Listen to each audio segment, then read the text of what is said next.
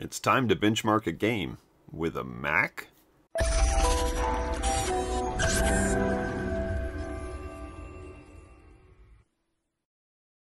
Hey everybody, it's Chris from FamilyGeekery, and recently on the channel we've been taking a look at this Mac Mini with the M1 versus this Mac Mini with the M2, and recently put out a video that tested out the video editing capabilities of those. I'll go ahead and pop that up here somewhere.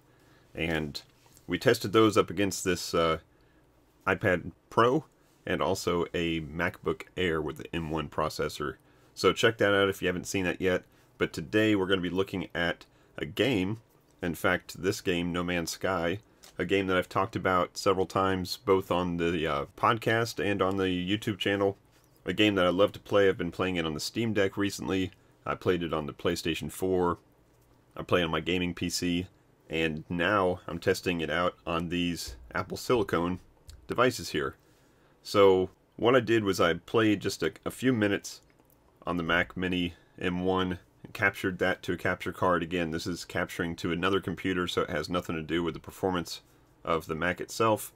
Did the same thing with the Mac Mini M2, and I'm going to put that up on the screen here in just a second to show the frames per second difference between the two. So if you watched the other video where I did the test with the video rendering, you'll know that I was a little surprised with the performance difference between the two, or lack thereof. So I wanted to see if it was just something that LumaFusion wasn't taking advantage of with the M2 processor, or if it's just something that is normal. So with that being said, let's go ahead and take a look at the footage of No Man's Sky. Alright, so when we set up the graphics settings in both the games here, I set them up just to the standard 1080p high, which is what it actually defaulted to.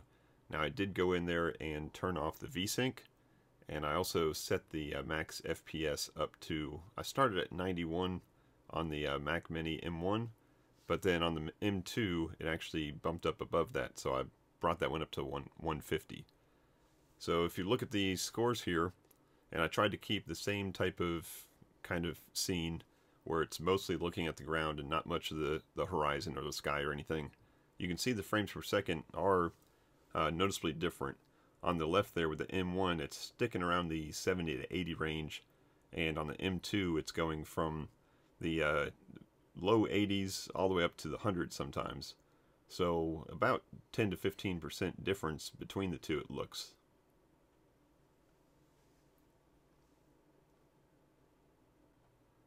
Now when I first watched this back, I thought there was a little bit of a detail difference between the two, but I don't think that's the case. I think the picture on the left had the sun at the back of the player, and the one on the right, the time of day was a little bit different, and there wasn't as much sun shining directly onto the guy's backpack. So I think that's the difference that we're seeing a little bit in what looked like a detailed difference.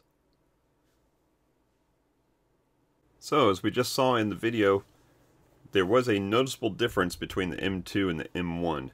It looked like about a 10 to 15% frames per second jump on the M2, which is more what I was expecting to see. The M2 being a stronger processor and having more GPU power, I was expecting to see that to perform better in the game, and sure enough it did. Is it enough to make you upgrade from an M1 to an M2? You know, probably not. Are you using this as a gaming machine in the first place? Probably not. I consider gaming on the Mac Minis just kind of a bonus, right? It's a great machine for all-around computing, and then it can play some games also. It was getting better frames per second on these than I'd get on my Steam Deck.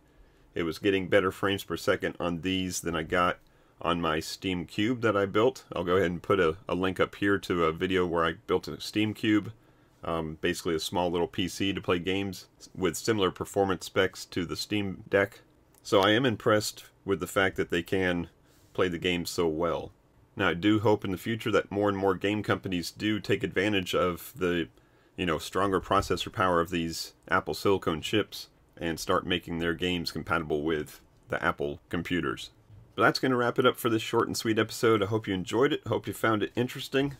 If you have any kind of tests that you want me to do between these two, go ahead and let me know in the comments below what you'd like to see. If I can set up the test, then I'll be happy to do so. But again, if you enjoyed this video, go ahead and give me that thumbs up. I appreciate that. And if you want to see more stuff, go ahead and stay tuned and click that subscribe button. But thank you as always for watching. And until next time, peace out and geek out.